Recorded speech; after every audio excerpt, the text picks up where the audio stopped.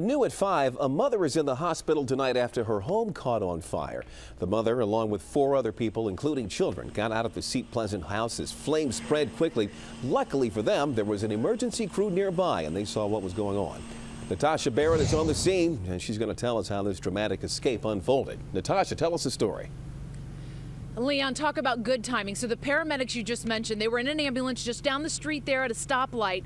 That's when they saw smoke, came rushing up this hill, and behind me came up here to the house over there to check on it. And as you can see, not much is left. This 2-story house on 63rd Street was burning with 5 people inside.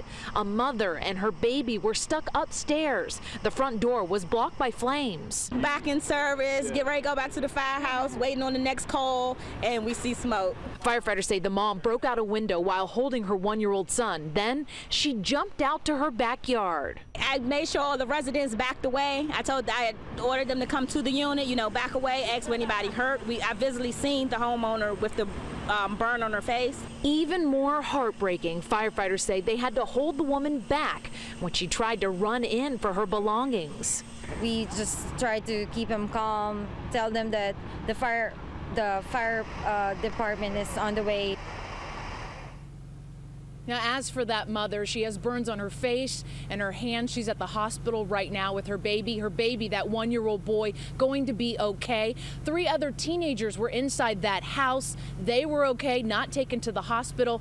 Firefighters out here in Prince George's County say they think a candle might be to blame on this fire, and they're not sure if this home had a smoke detector or not. Live from Seat Pleasant tonight, Natasha Barrett, ABC 7 News.